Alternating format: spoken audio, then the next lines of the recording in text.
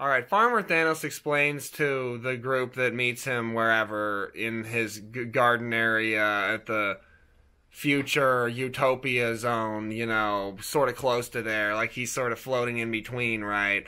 And what he says is that he was trying to supposedly save humanity because cancer rot was eating everything, and that's why the big bugs appeared in New York and all that. And so, like, there's this whole concept that everything's blowing away to dust as it's being sucked dry, you know, already in the Marvel series.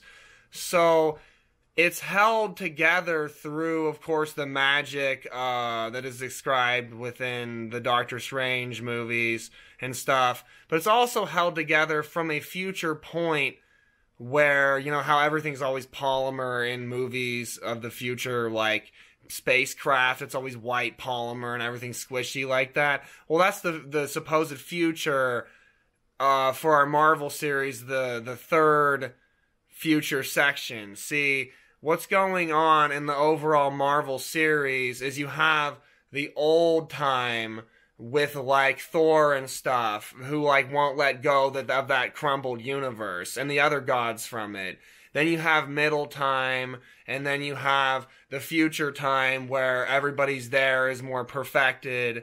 And so what they do is they basically turn the middle time of the Marvel area before the future off of what Thanos did, into like a video game full of polymer. They inject it back into the past to stabilize everything and give people a chance to maybe be recovered with technology and stuff. But what it causes is a sort of a video game environment for Mario, so that, like, everything's damaged, and you can have this hilarious effect where, like, you know, like polymer little bubbles, kind of like a Pepsi commercial where everybody turns into Pepsi, but instead it's just, like, on the molecular level, zoomed in, they, like, get damaged and start to blow away, and then the polymer hits them, and then they get all cartoony, like, version of them, like Unreal Engine 4/5, you know, all silly, as they get more damaged. So then as Mario's going around saving the day, he knows, like, things are real damaged and irradiated and humanity's real rotted and just held in place like they're AI doing less things because they're so cartoony looking. Then as he fixes the environment through the movie and achieves different goals to pull reality back together, then the people get more realistic, the cars, the animals, etc. So we can kind of scale up and down hilariously. So what's with Doctor Strange not, like, being able to produce this type of orange acid color in that many different frequencies rainbowing out from itself? Like, he should be able to produce this fucking type of fog. Not that doesn't have color. I don't know why that's there. Anyways, for example, like, this level of color should come out of his hands in a Doctor Strange movie. You know, that's why I said he's unskilled and untrained. I had to explain how the explosion happened. So it's like, for example, this. He's moving through a room, and there's, like, Zulu warriors that have broken free from pots. Like urns that contain their ashes, but there's too much magic free in the environment. So they're, you know, reconstituted out of their ash dust by the magic in the air into Zulu warriors. So then he pours this multicolored fog out of his hands into the room, pulsing at every color. And then they can't see him, and he moves, leaving shadow images of himself everywhere he goes, as, like, wafting orange acid, like he's still standing there telling them not to, you know, like, come any closer, while he leaves them in different spots as he, like, comes towards them and they, like, throw a spear at one of them. But instead of it being a, you know, shadow, it grabs it out of the air using smoke and whips it back into, like, the Zulu warrior who's trying to kill him. As then, you know, all of his shadows, like, start to move around and fight them, but, like, only not interact with them, just with the physical inanimate objects that they use, as only Doctor Strange, you know, suddenly appears out of the fog behind one of them and, like, snaps their neck or whatever with stupid glowy, like, cat's cradle orange acid he's got on all of his fingers, you know, like... Yeah. You know, he grips them by the neck and they explode back into ash as he, you know, like, breaks the person's neck. So there's no violence, yet it's hyper-violent as he disappears and reappears in the smoke, leaving shadow images that are all pulsing orange acid colors, breaking their necks and kicking them into things. Yeah. Sounds pretty great. I really like how some of the patterns here, they pulse like people's hearts connecting to their groins or frontal lobes, really, yeah, spinning around like that both ways. That's really hot. That's the sauce right there. That's the sauce. That's how much color. Yeah, like, see, what we're thinking here, what I'm thinking, like you're saying, is when I was watching this and the boob pulling game that we were just watching before this, is that like, the demons he had, you know, riding his corpse that he controls to fly over to save Xochitl from the sex slab, that, like, he's gotta, like, you know, have other spirits, you know, in a sequel that are, like, colored, you know, like you're saying, that are helping him. Like, I don't know if it's the same demons, maybe some of them. Well, then I'll reach further. He already acquired the Book of Light. Yeah. And like I was saying, this is what I always plan for a sequel if it happened. Yeah. The energy of the book, unlike a black book, it exists out of everybody's blood and death and misery into it. But the Book of Light is just a energy source, so when he goes and finds it, the reason it can be destroyed is because all the energy already went into him, or else he wouldn't have survived taking over all the demons and shit. That's what he needed, like it always says about the book. And so the place he visited, clichely fades or burns in your hands. It's just you achieve the place where the energy that is required is contained. So then that is his ability, is that because he broke his body with demon ghosts, even though they're no longer a part of him, then his soul is shattered and he's able to make orange acid fragments of himself out of fog and mist that pours out of his body. Yeah. Because he's a ghost, because he killed himself. Yeah. But it doesn't matter much when you're Doctor Strange, right? Because he's strange. Yeah, that's pretty exciting. It sounds pretty good.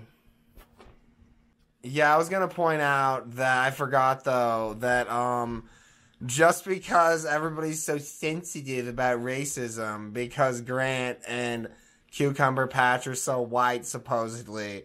If I had said it, no problem, but, no, I'm just kidding. But, like, I realized that it was racially insensitive. Yeah. So I said, the Asians need it, like I always do, I say yes and. So terracotta Asian warriors also, you know, be animated. So that way there's Asians and blacks getting their ass kicked by a British man with a hammerhead shark eyeball setup. Yeah.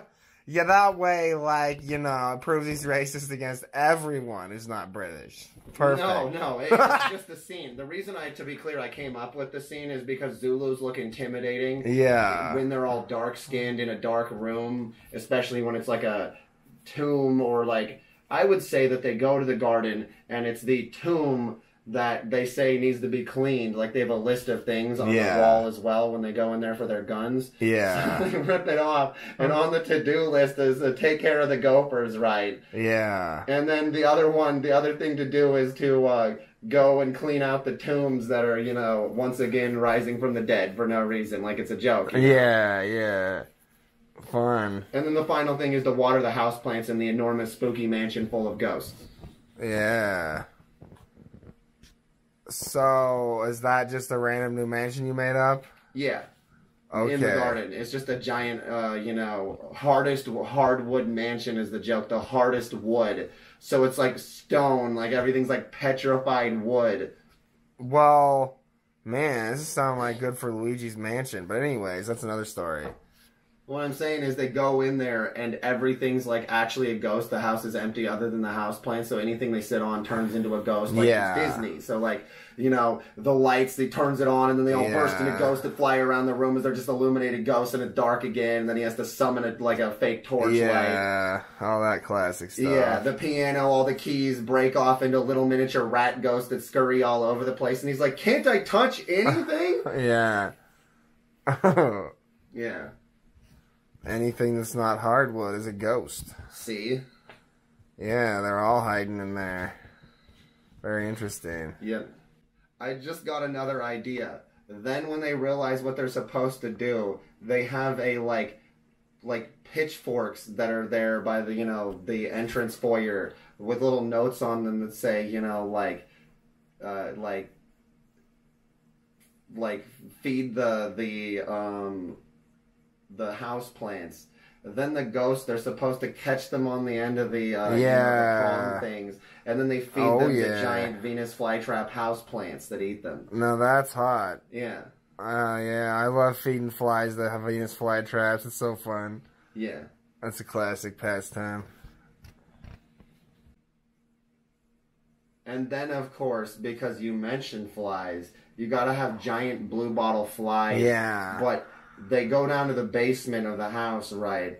And they're literally just digging more basement and stare at them. And they just slam the door and close it and just say, we ain't going down there. Yeah. And there's flies like digging, like that are all shiny, like in the dark and make like bzzz noises. And then like the light shines down. There's like flies, like 2 of them with shovels digging, and he just goes nope and slams the door.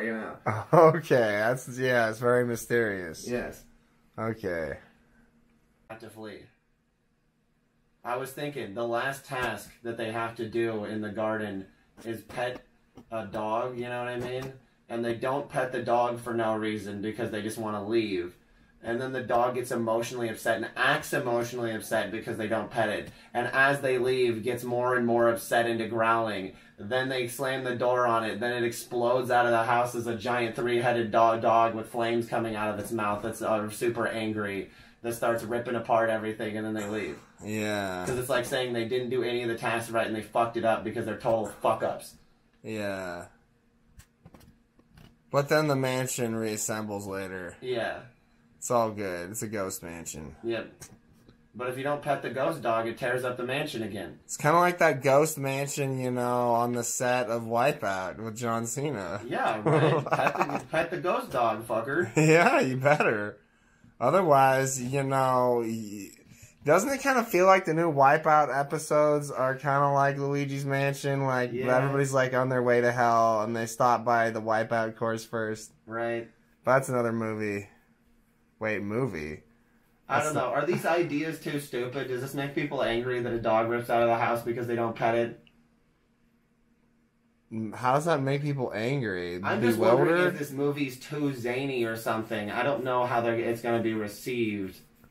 It's just Wizard of Oz because it's Disney. I guess so. Not Wizard of Oz. I meant Alice in Wonderland.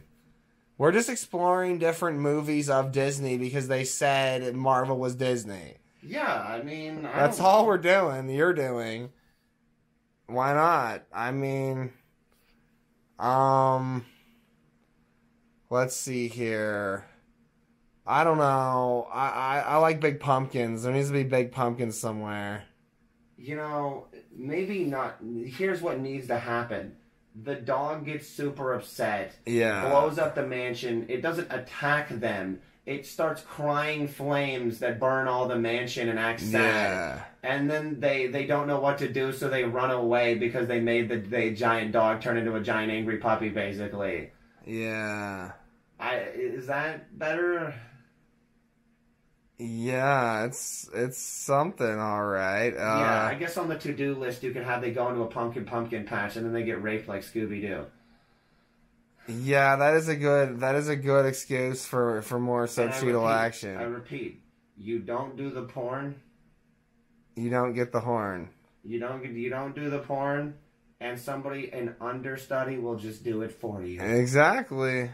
Yeah. That's what we're looking for. If that's the course of the horror. Yeah, you gotta pick the pumpkins, but the pumpkins want to pick your booty. Yeah. It's that classic cliche, I guess. Mm-hmm. But I need, the pumpkins to be all, full of, hot, pumpkin-colored jizz, that's all, glowy, Pumpkin pasty. Yeah, right? It's a good pastime. You get pumpkin pied. Yeah.